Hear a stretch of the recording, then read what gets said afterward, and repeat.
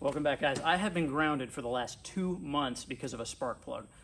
Well, for anybody who has an AeroV or any other type of Volkswagen variant engine, I want you to pay particular attention if you're building the engine, if you're rebuilding the engine, or if you're taking off the heads for any reason, to the spark plugs and how they thread. So a lot of people know at this point that Volkswagen heads have very fragile threads with the spark plugs, and you can seize them up, you can strip the threads out, and then you're kind of hosed.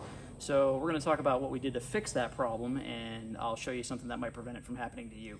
All right, so if you happen to strip the threads out of your spark plug holes in the aluminum heads in a Volkswagen engine, you're going to need one of these solid metal thread inserts.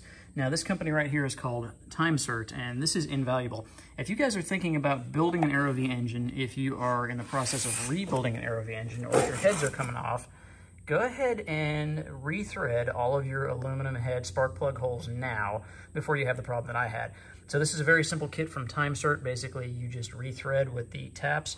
You go ahead and insert the new threads, which are a much harder metal, and it just sort of expands and cold welds in place, and then you will never have that problem again. Now, I still recommend using a anti-seize compound on these. However, it's much less likely that you're going to strip one of these out. So if you're wondering why that took 2 months, well, it doesn't take 2 months. It probably takes about a half a day to disassemble, rethread, and reassemble your engine. It's really not that big of a deal.